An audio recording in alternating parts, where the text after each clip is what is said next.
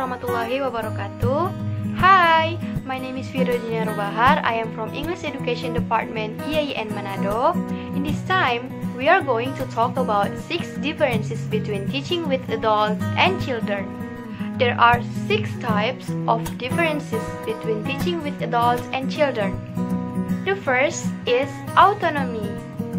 Adult learners are very independent, while young learners are not.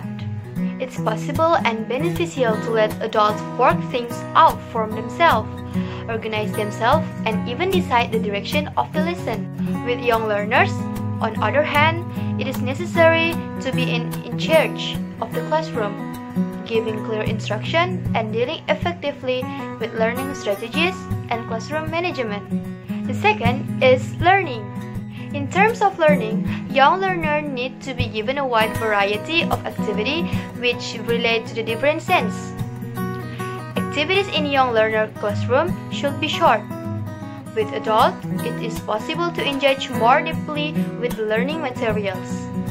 The third is anxiety. Young learners seem to have no fear and are willing to try anything as long as they perceive it to be fun.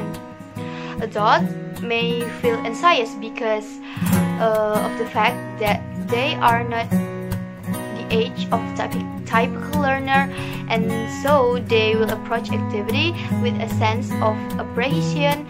If they do not feel comfortable, they will need more positive encouragement. Next is motivation. Having said that, adults are more likely to be more motivated than young learners. Adults are generally in the classroom because they are just to, or because they need to learn English for work or study, which means their motivation level are naturally high. But young learners usually have no choice, which means that they may lose enthusiasm if they are not interested in what is happening in the classroom. The next is disciplines. Probably the most obvious difference is that of discipline.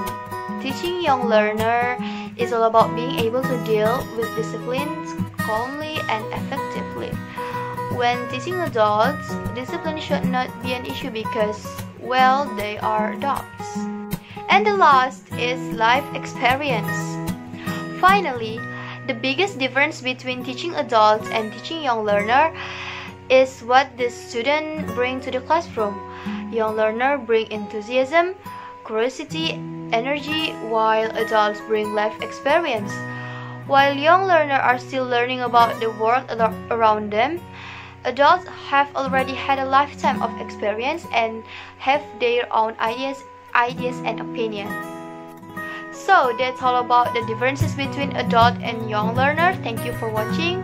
Assalamualaikum warahmatullahi wabarakatuh.